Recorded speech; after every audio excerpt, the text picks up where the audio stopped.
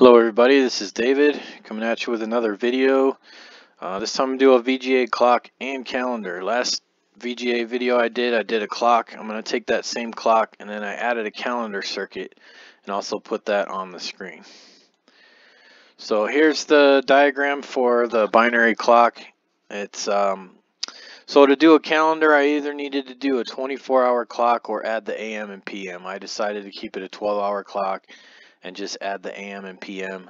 So that's actually, I ran out of buttons because with the the months, days, years, you'll see, but I have the buttons for hour and tick minutes, and then the switch is for the AM PM register. Of course there's a reset, 100 megahertz, drives the 1 hertz generator.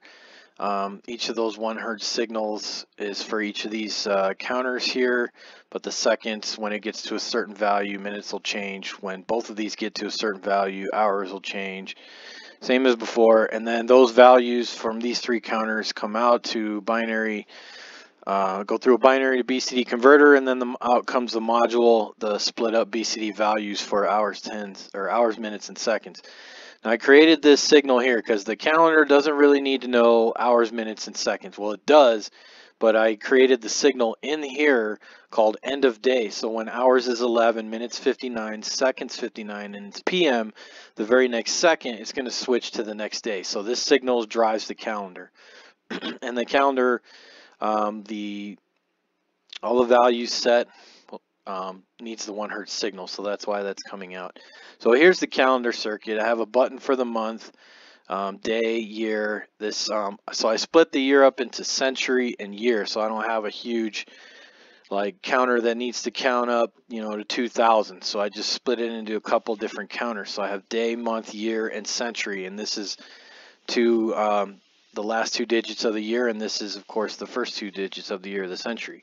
So here's the end of day signal that comes in from the binary clock and the 1 hertz that comes in. We still need the 100 megahertz for button debouncing, but the 1 hertz signal goes into each of these, and then the end of day is also used in logic, which I'll show you in a second. But then day, month, and year, century are all counters, and they get converted to BCD before being shipped out.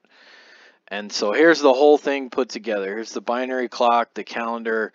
I've got two buttons for hours and minutes, a button for month, day, and year, the switch for the century. There's also the switch for the AM, PM I didn't include on this slide. And then of course the reset, and then the 100 megahertz is also coming in. I ran out of room over here, so I just stuck it in here. But here's the binary clock, and its BCD values go to pixel generation, which instantiates the digit ROM inside of it. I did alter it a little bit for AM and PM values, and I'll show you that. So the binary clock basically feeds that end of day signal to drive the day on the calendar, and then based on the day and month, the month changes, the year changes, and such. The VGA section down here, pixel X and Y going into pixel generation, also video on, and then H-sync and V-sync for the VGA connector out here. And then from the pixel generation, based on the BCD values of the clock and calendar, we have the RGB value coming out. So let me take you to the code. Okay, here I am in Vivado. Got a Basys 3 project, target language Verilog. You can see the module hierarchy over here, the constraints file. I got them all up here on the top, and I'll go through them. So here's the Vga controller. It's the same one that I've done before, so I won't go through this. Here's the new binary clock. It's pretty much the same clock I used before with a couple of changes. Like I said, I got the AM and PM. Here's the switch for setting AM and PM, the switch or the button for hours, minutes, 100 megahertz. Reset is a switch now. So we got the tick 1 hertz coming out, AM and PM, and then the end of the day, which I don't think, yeah, AM and PM needs to go out for pixel gen. So here's all the stuff I create for button debouncing. So for AM, PM, hours, and minutes, I just take care of the debouncing in here. Here's where I generate the 1 hertz signal, all the counters for seconds, minutes, hours, the register for the AM, PM, and now for a signal for switching between AM and PM. So when the hours is 11, minutes is 59, and seconds is 59 on the next 1 hertz signal, this will be high, so it'll tick the AM to switch between AM and PM. Seconds counter, there's a reset for each counter. It sets this one to 0. Otherwise, if it's 59, we'll set it back to 0. Otherwise, we'll increment it every 1 hertz. And then down here, there's the debounced button for setting the minutes. Don't worry about these notes. I'll take these out of here. I was doing some debugging to help me get this right. But then when the seconds counter is 59, we'll check the minutes counter. If it's 59, we'll set it back to 0. Otherwise, we'll increment it. Same thing here for the hours. I have the debounced hour button.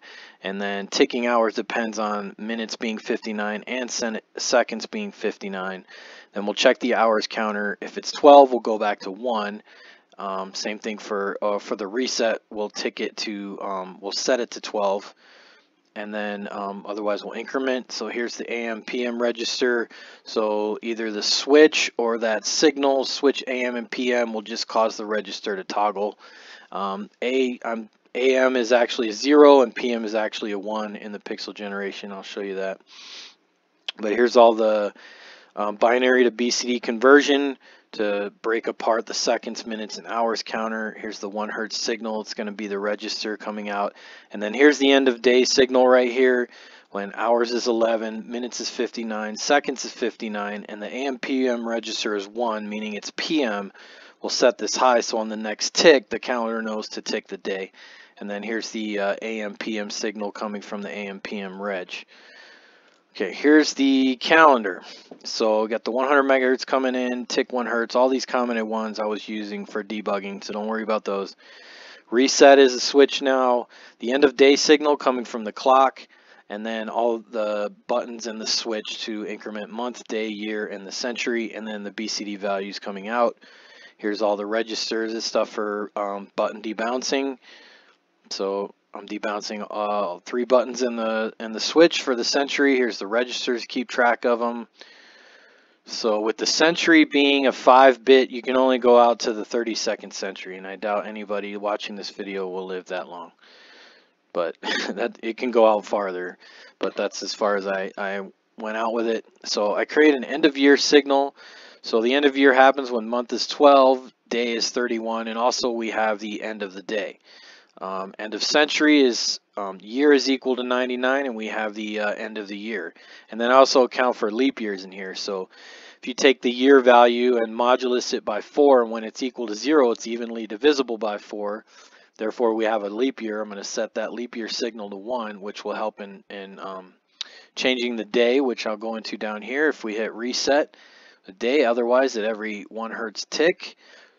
In this case, we can set the day with the button, or we'll check if the end of day is happening from the clock, and then based on the case of the month, I go through and change the day. So for January, it has 31 days. So on the next tick, we'll go back to day 1. Otherwise, we'll increment through January. February has the leap year. So if not leap year and day equals 28, we'll go to 1. If we have a leap year and day equals 29, then we'll go to 1. Otherwise, we'll increment. And then each month, just go to the max day value. For March is 31, April 30, May 31, June, July, August, all the way down through December. And so now we go into the month. So if it's reset, we'll set it to 1. Otherwise, this is the debounced button signal. For the month, we'll check it. If it's 12, we'll go to 1. Otherwise, we'll increment it.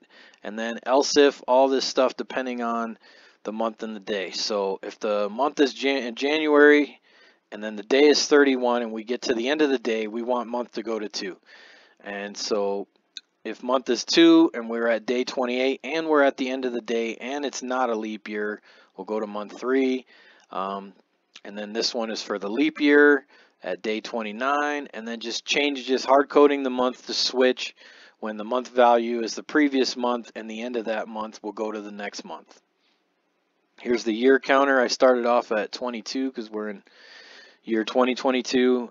Here's the you can tick the year value with the button here, or we'll check for the end of the year signal. And if year is 99, we'll go back to 0. Otherwise, we'll increment.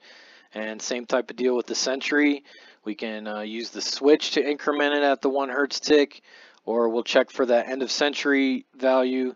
And then if century is at 99, it won't ever get that high. I should probably change that. Just change the width of the register so it could read up to 99. And then here's all the BCD values for the month, day, year, and century. And here's the top module. I just tie in the clock and the calendar. Really just the end of the day signal right here comes from the binary clock and goes into the calendar. We have all the BCD values and all the buttons for incrementing them and stuff. And then here's I need the 1 Hertz generator coming out of here. Here's the digit ROM that I just took the ASCII ROM, cut out all the characters I need for the clock, but then I decided in between the day, the month, and the year, I'm on a period, so I'm going to put a period, so I brought in that ASCII code, and then I actually just changed up this code for the A and the P. So A is that AM PM signal, which when it's in AM it'll be 0 and PM it'll be 1. So I'm just going to concatenate some values to create using that signal to select A or P, and then that M will always be the same at 4D. Here's the pixel generation circuit. We get the 100 megahertz clock coming in, video on, X and Y, and the BCD values, the AM and PM for setting the digit ROM for what we need for that, and the RGB values coming out. And then here I just sectioned off. This is same thing I did for the clock. I just sectioned it off into the tiles because I'm going to scale it to 32 by 64. And then I just basically copied it and then changed the values. I'm basically just keeping the same X values for each calendar digit because it's the same bit width, and I just shifted it down in the Y direction, and they're all in the same Y. The same X corresponds to the clock up there. And here's all the on signals. I added the AM and the PM to the clock, and then all the calendar signals down here. And then I also had to add more character addresses for month, day, the AM and PM for character address, for row, for bit address. The digit word is the same. It's the data coming from the ROM, and then the digit bit, whether the ROM is a 0 or 1, where we'll write the color to. And then here's same thing I did with the clock. This is the clock portion. I didn't change any of this. I just copied this and then changed all this down here for the calendar. So I got the month 10s and month 1s. I'm scaling it, so I'm using 5.2 and 5.4 just like I did up here. And then I'm setting the character address value. So for it's going to be the same as the clock for the calendar, for the month, the day, the year, the century.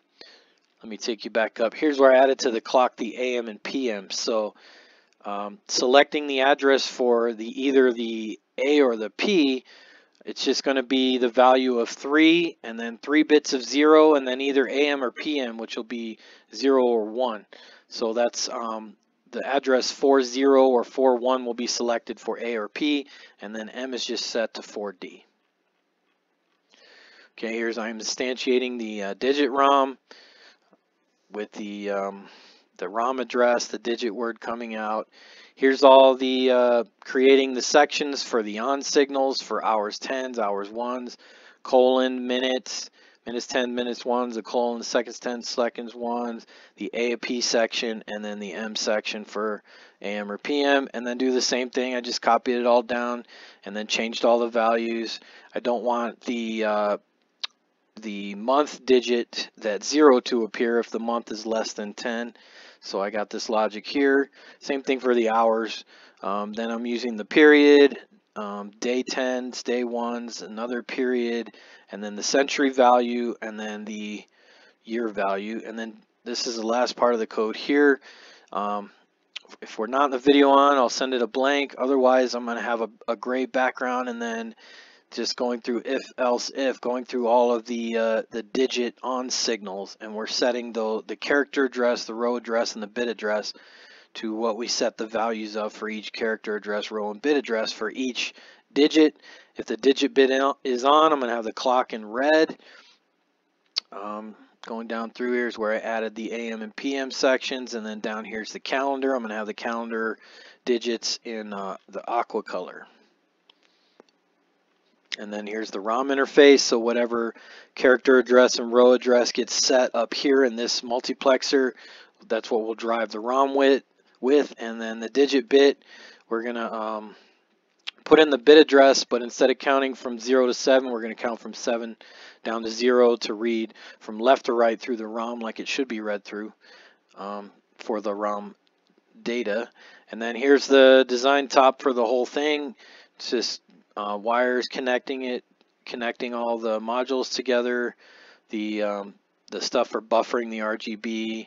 Here's all the inputs and outputs, all the increments, switches and buttons, the clock, reset.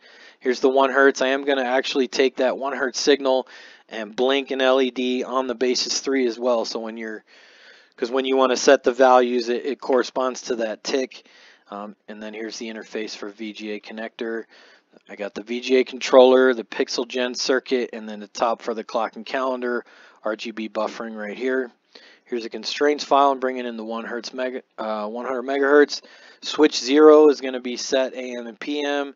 Switch 3 is going to set the century, and then all the way over to the left on switch 15 is going to be the reset.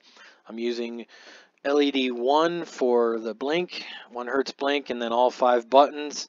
I'm going to keep the left and right for incrementing hours and minutes, and then just go from the top down. Button U is month, the center button is day, and then button D is the year, and then all the VGA connector stuff.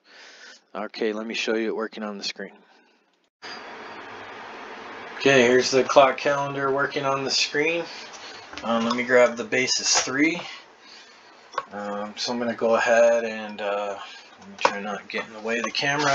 So I'm going to reset it. Should start back. So there we are. So now I can set the time. The time now is 10:23, so I can hold the hour button, and then as the seconds tick, it will set the hours. So 10, I won't set it all the way, but holding the minutes there, I'm incrementing the minutes. I'm going to use the switch to switch between AM and PM. Just turn it off and whenever you get it set to where you want. And I'll increment the month with the month button. Increment the day with the day button. Increment the year. We're going to the future here. And then if you want to increment the centuries, then you just get switch, hold the switch up. Like I said, this will go out to 32, but I'm going to change that so it can go to 99. But just hit the switch for reset. But there you go, clock and calendar. Ooh, I don't know why it went to 16 to 16 there.